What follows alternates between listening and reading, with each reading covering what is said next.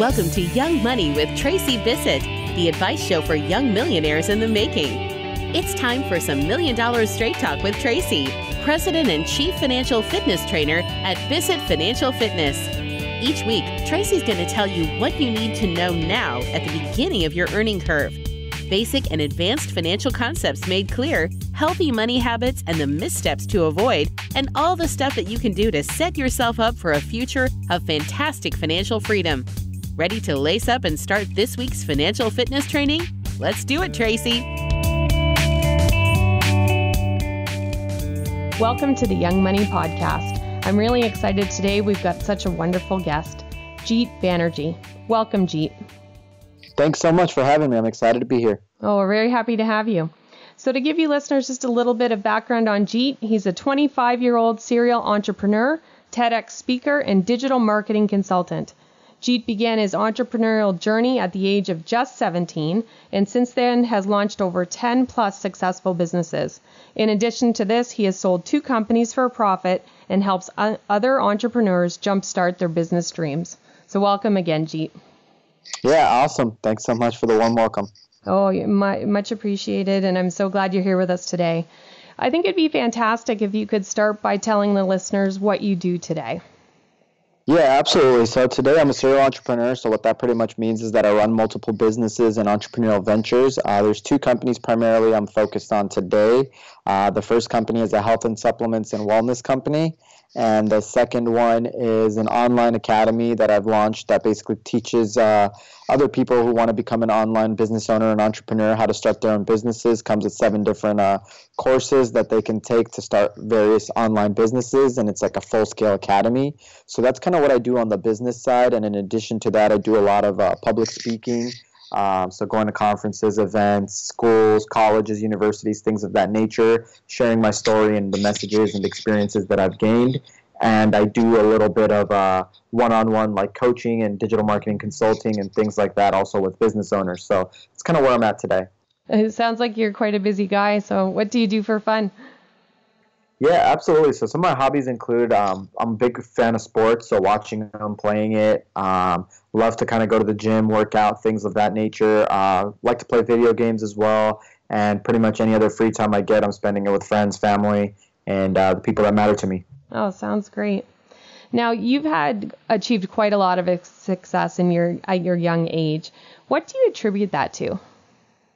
Yeah, absolutely. For me, I think the biggest thing that I really attribute it to was just like perseverance, because there were many times where I was kind of knocked down, kicked back, and faced failure and dealt with obstacles and challenges. But I never let those obstacles or challenges kind of define me or be the end of my road.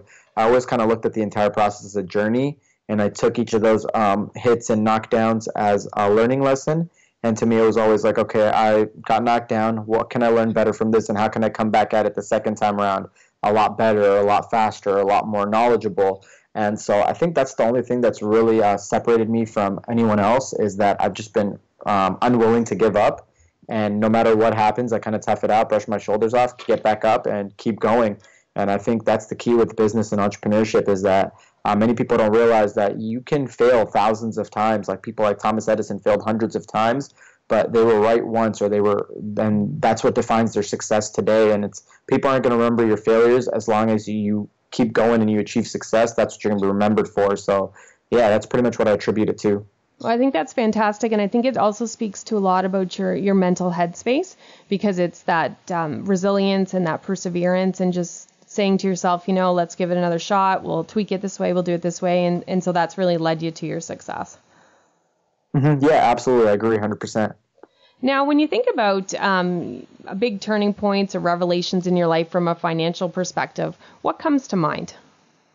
Yeah, absolutely. I think one of the biggest things I kind of learned like early on was so as I kind of had a little bit of success, sold my first company, stuff like that, had like good financial situation for someone who's maybe like 19 years old and had money flowing in and things like that. I really had to learn one of the biggest revelations I had was really learning what to do with my money.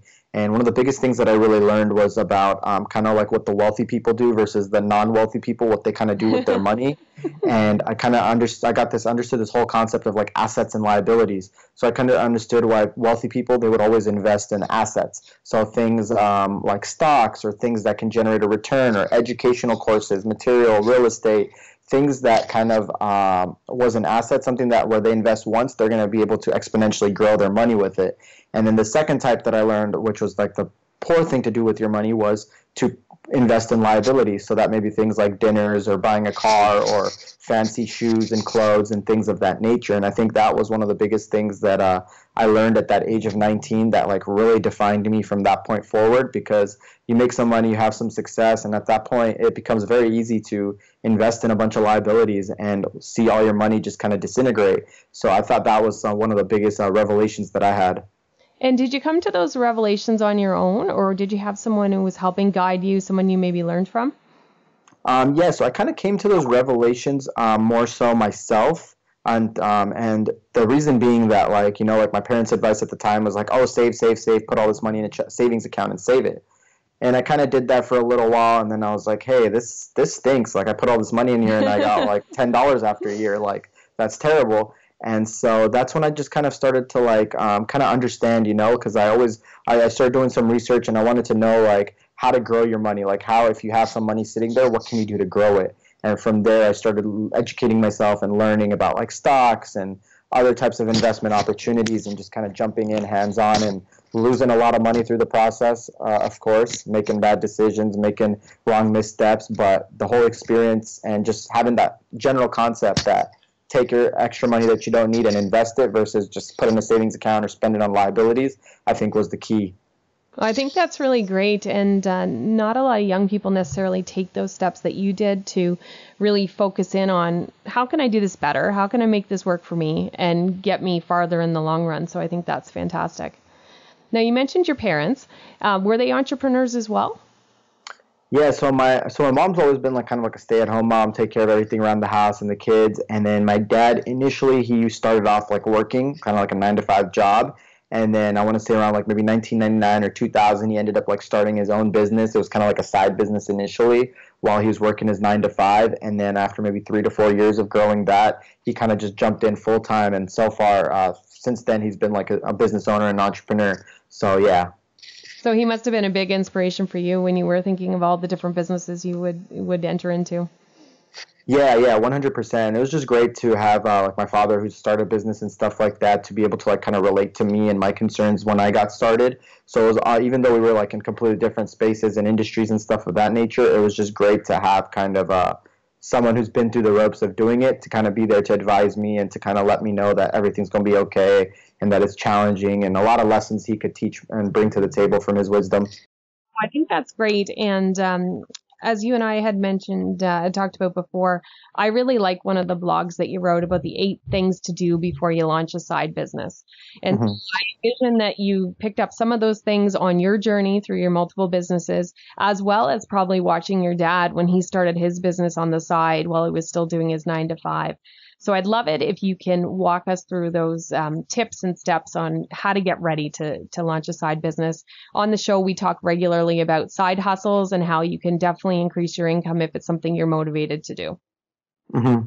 Yeah, absolutely. Like one of the biggest things that I realized was as I kind of started achieving success and stuff like that, I got a lot of people that were asking me questions like, oh, I want to quit my 9-to-5, or I want to quit college and I want to start my own business. And one of the biggest things that I kind of realized about a side business, because when I first got started out, it wasn't like my parents were like, oh, you have a free pass, you don't have to go to college or do your education anymore, just start a business. So I was kind of in the side hustle business space myself. So I was going to college as a full-time student, taking like 16 units a semester while working on my business when I was like my freshman and sophomore years of college. So one of the biggest things that I learned from that experience was that, like, one of the biggest tips that I have for people when they want to start a side business, number one, you got to be very committed, right? If you don't have the mental mindset or the mind state to be committed and to do this, it's probably going to fail, because especially when you've got something that you're already doing full time, you're gonna have to use all your extra hours, the hours that you might be resting and unwinding or relaxing or having fun, to now work on your side business. You really have to be committed and locked in on that goal.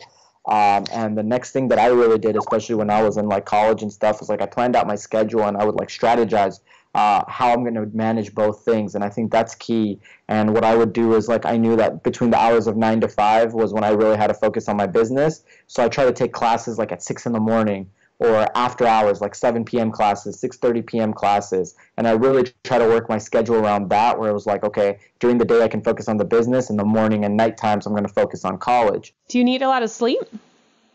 Yeah, you do lose a lot of sleep, and that's just part of the process. It's tough, but yeah, 100%. Are you the kind of person who functions well on just a few hours sleep, or do you generally need your sleep?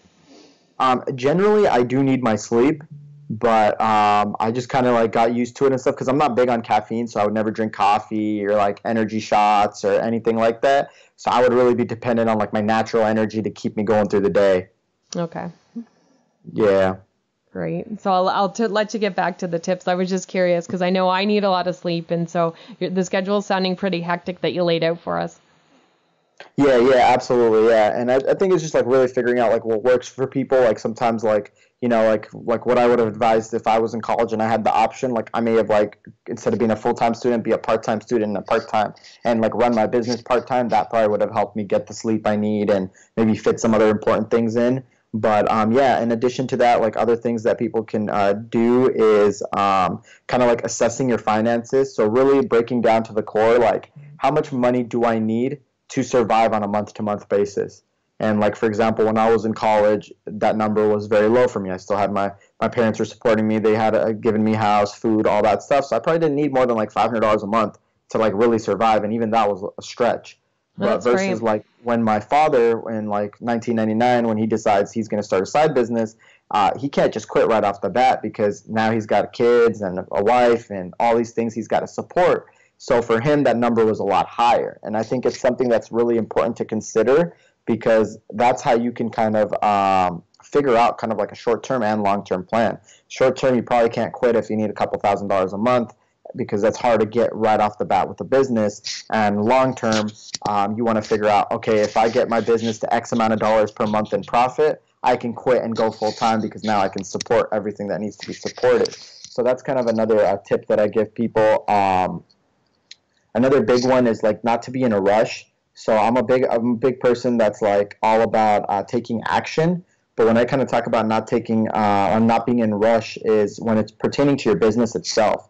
So if you're running a business for 20 hours a week and you're comparing yourself to the guy running his business for 50 hours a week or 40 hours a week, they're naturally going to grow at a faster pace than you. They may be able to hire employees faster. They may be able to make more revenue, stuff like that. And the biggest thing is don't be in a rush to do all that because you've got to go at your own pace. Yeah. There's nothing wrong with your own pace and the route that you take and all that stuff, but you just have to really it's because when you grow a business, it's directly proportional to the amount of time that you put into it. So I think if you go in with that mindset, realizing that I'm putting in less time, so my growth is going to be slower than XYZ competitor, and you're okay with it and understanding of it, I think that's a key. Yeah, I would say even in the workforce, when young people after they graduate college or university, they get in, they want to progress really quickly. But just setting expectations realistically, and certainly for new business owners or people who want to get started, I love how you reinforced, like, don't compare yourself to somebody who's doing double or triple the hours that you're doing, and have those reasonable expectations. Mm-hmm. Yeah, exactly, 100%. I think that's extremely, extremely important. And probably like one of the biggest last tips that I would share with people when it comes to like starting a business and doing all that is really about outsourcing your weaknesses. So when I kind of got started and went through the process of being an entrepreneur, you pretty quickly figure out the things that you're really good at, the things that you love to do. And then on the opposite spectrum, you find out the things that you're weak at or the things that you just don't like to do. And for example, for me, that was like accounting and finances. Like I absolutely hated it. I wasn't good at it and it was just terrible for me to do. And I quickly realized, okay, one of the first things that I need to do is I need to hire like a tax guy or CPA to kind of take over this stuff when I have the capability to do so. And especially when you're kind of like starting a side business and you've got a busy day going, you really don't want to focus on the little things that don't need your attention. So you really want to really focus on the things that you're really good at and start outsourcing your weaknesses. And I think that's a big tip that I can also expand and share with a lot of people because I think that can help them greatly. Absolutely. And of all the businesses that you have, which was your favorite or favorites? Yeah, absolutely. I think my favorite business has to be StatFuse, and that was kind of like a web application that helped high school students get into college. And I think that one was my favorite because it was the toughest business and the most challenging business that I've ever had to create. And just being able to go through the process and having so many times where I wanted to give up, but I refused to, and just being able to see that company like flourish and grow and get to a point where it was at 250,000 users, and then have a company come out to us and reach out to us about acquiring it. Just going through that entire journey over those 4 to 5 years that I was a part of it, or 4 years that I was a part of it, was just an incredible experience. And I don't think there was anything more challenging or as powerful as that company. So that's my favorite up to date. Oh, that's cool, and certainly would have helped a lot of people with that app to do that, because it's so tough. Now, when you think about people who inspire you when it comes to financial matters, who would you say that is? Could be somebody in your life, could be someone famous. Mm-hmm.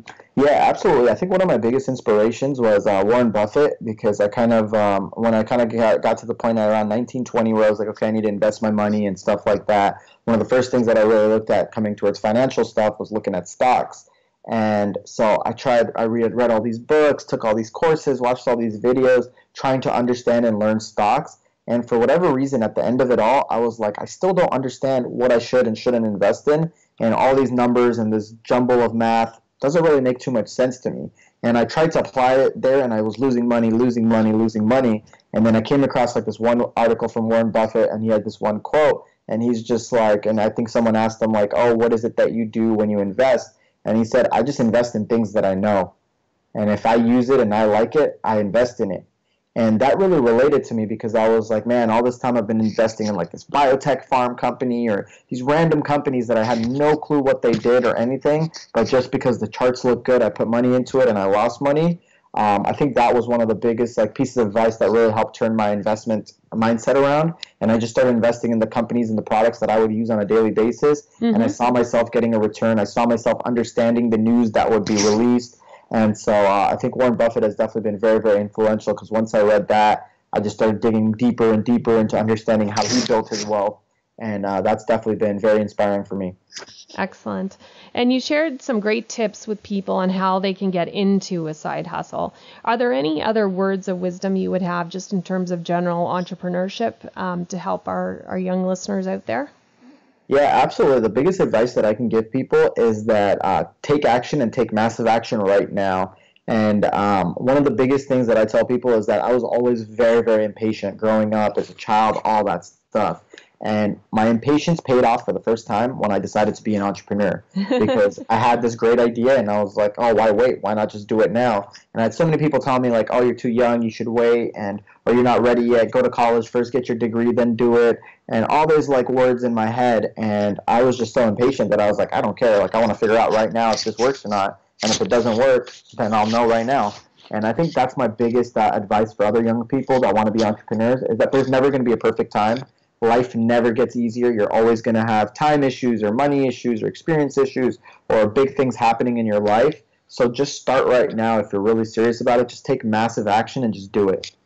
Well, I think that's perfect. And certainly if you wait too long, someone else may move ahead with your idea, or the market just changes completely, and so it wouldn't be viable any longer. Yep, exactly. Well, that's fantastic. So, Jeet, thanks so much for joining us today. I'd love it if you can tell the listeners what you're working on next and where they can go to learn more about you. Yeah, absolutely. So when it comes to like kind of my next projects and stuff like that, so I'm working on the company that I mentioned, like the online academy called the Income Incubator. And I really foresee myself kind of like diving really deep into that company and being able to take it to the next level. Like, I really want to expand it, offer more courses and online material. And I just want to be kind of like the go-to source for helping other people start their own entrepreneurial dreams and starting their own online businesses and stuff like that. So I think it's definitely all about expanding that company. And in terms of getting in touch with me and learning more about me, people can go to my personal website, which is jeetbanerjee.com, spelled JeetBanerjee.com. And on my personal website, I've got my blogs, my social media, my emails, and all my projects, so people can learn about me or get in touch with me there. Well, thank you so much. So I know that I've certainly taken a lot away with me today, and I know the listeners will as well. I really appreciate your success tip in terms of that perseverance and really thinking of things like a journey and every time he got knocked down, kind of revisiting that, moving forward, and becoming extremely successful. I loved your perspective on the financial things and what you learned, and certainly taking action yourself to do that, digging into assets and liabilities and figuring out what wealthy people do, and then what not to kind of put your money into. And in terms of people getting into side hustles, we talk a lot about it on Young Money because people are always looking for ways to supplement their income so they can achieve their dreams. But your tips in terms of being committed, really being realistic and planning your schedule, assessing your finances so you know what you can afford and what not to be in too much of a rush, and then certainly outsourcing everything of areas of weakness. So I think those will serve our listeners very well as they implement all of those tips moving into a side hustle. So thanks again for joining us today. I really appreciate it. Yeah, absolutely. It was so much fun. Thank you so much for having me. Happy to share with your audience. Great. So there you have it, listeners. That was Jeet Banerjee, a 25-year-old serial entrepreneur who I know you're going to learn a lot from after listening to this interview. So until next time, take good care and stay financially fit. Hey, thanks for tuning in. To all you millionaires in the making out there, if you love this podcast, please subscribe on iTunes to keep your financial fitness training going. Oh, and leave us a review. And be sure to visit 2 S's, 2 T's, financialfitness.com to take your free financial fitness assessment. Find out how financially fit you really are. See you next week, young millionaires to be.